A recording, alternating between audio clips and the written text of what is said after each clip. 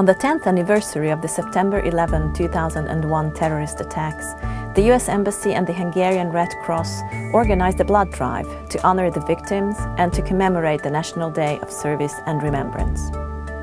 Answering the call posted on the Embassy Facebook page earlier, close to 80 people, US citizens residing here or just visiting, as well as Hungarian citizens, joined Ambassador Kounalakis and members of the embassy community in giving blood. Television personality and Hungarian Red Cross blood donation advocate Kristina Bombera also participated in the event. In the days and weeks ahead, Americans will pay tribute to those who lost their lives during 9/11 and will find ways to help within their own communities in the spirit of service and remembrance. The Budapest blood drive was supported by Starbucks and Burger King.